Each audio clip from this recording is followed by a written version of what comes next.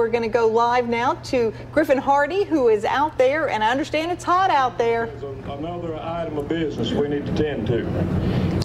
Melanie Byron, Agriculture Commissioner Andy Gibson is just getting through saying a few opening remarks to start off the state fair, and as you heard at the top of the show, it is pretty hot and humid out here, but that's no reason to not come out here. There's a ton of excitement behind the fair. We've got the Morton High School band that's about to come marching in. They're about to cut the ribbon, and they've got all the same rides that they have pretty much every year. They've got the Ferris wheel, they've got bumper cars, they got the tilt-a-whirl. My personal favorite, the freak out, the one that's the pendulum, and it spins you back and forth as you're doing that. Really excited about all the rides here. They've got every type of food that you can think of, corn dogs, funnel cake, french fries, all the fun stuff. They just got through singing the national anthem. So the opening ceremonies are going on here right now. The state fair lasts for the next week and a half. So it's really no excuse not to miss it. We're not really going to have any big rain chances to worry about for it, luckily.